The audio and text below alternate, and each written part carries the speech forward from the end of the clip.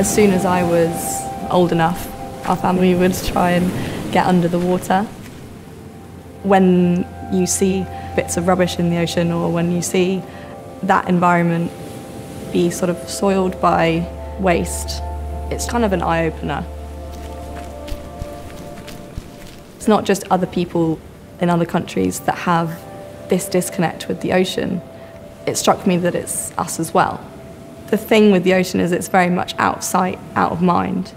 It kind of doesn't really have a voice of its own, and people need to be the voice for the ocean.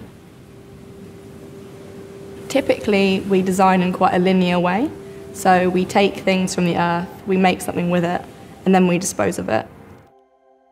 So I kind of started with understanding that there were materials used in the wrong places.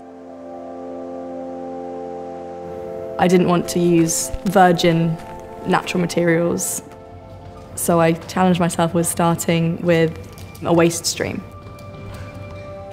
Over 172,000 tonnes of fish waste is produced annually by the UK processing plants alone. So as a resource, it's plentiful and it's ongoing. I then played around with the skins and the scales, and I could see that there was potential locked up in there.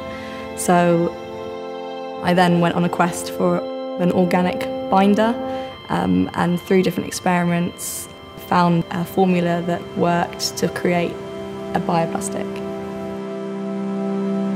So MarinaTex is particularly suited to single-use applications, and this is because it takes between 4 and 6 weeks to decompose in a home-compostable environment. So I submitted to the James Dyson Award because I thought there was a sort of need for this product, and it solved a real-world problem. The life cycle of the product ends when the user then disposes of that product. So this is the true design challenge. An engineer is a problem solver. So for me, a good design is something that bridges the gap between behaviours, business, and our planet.